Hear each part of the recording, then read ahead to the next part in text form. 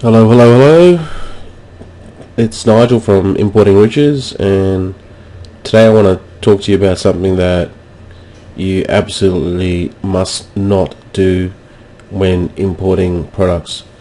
And this may come across your desk, or the thought of it may enter your mind because there's such high profit margin in it, but it's something that you should definitely not go down that path, because it'll only lead to misery.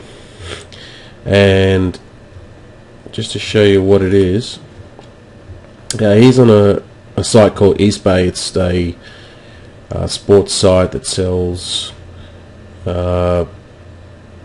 famous brand labeled sports gear.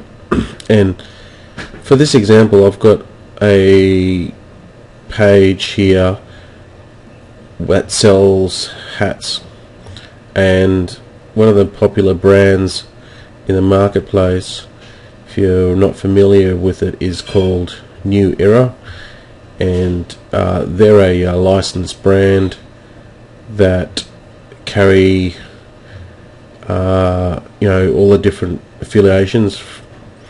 Like for here you can see Batman, Superman, you can see all the NFL, and all the different product licenses that they have rights to publish, to make hats from, as I keep on scrolling down. So these are real hats that are authentic. Now you'll find that if you go to Alibaba.com, you'll find that there's literally hundreds, thousands of sellers from China selling the exact same copies as these. Now they may look exactly the same, and the quality is exactly the same, and there's basically no difference. In China they're allowed to, there's no laws in producing and copying counterfeit items, so they're free to copy brand name like New Era, and have them logoed and labelled with those sort of tags. But the thing that they don't have the license to is to print and manufacture all the brand names. So you need a license to, just for example, the Superman one, you need a license just to print that out, which they would have from the they'd have the copyright license to print it from the owner. So that's the difference. So when you're buying, or you're considering importing these type of hats, and you'll find that you can get these hats for $2 to $3 from China. Literally, that's how cheap they are, and they look exactly the same. Everything will be counterfeited. Even the stickers that are on the front, they put like a holographic gold sticker that shows that it's a New Era hat. Even then it'll look authentic, everything will be authentic, but they're not licensed to produce that item, so it's actually illegal. Now if you import this item and don't have the correct license to do it, you'll get sued big time.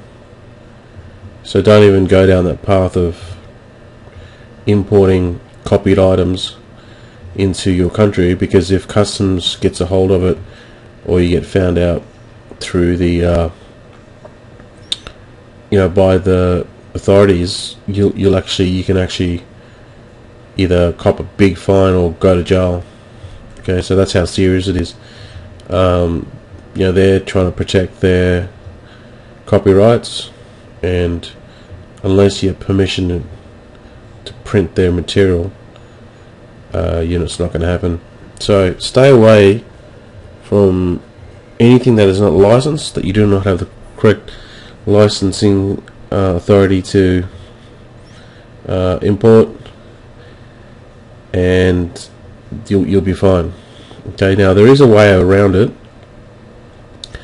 Well, there's no way around it in the sense of you can't import the product that has their name on it or their brand name on it. Okay, but I've seen a lot of people bring in items that are very, very similar, but the name is different, and they look very, very similar, but they're not infringing on copyright.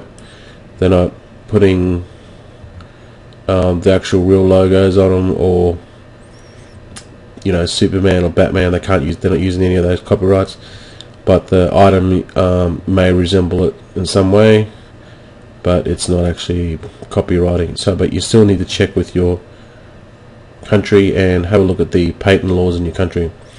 So hopefully that's something that you won't go down that avenue. And that's another wrap up from me, Nigel, from Importing Riches. For more information, just go to importingriches.com.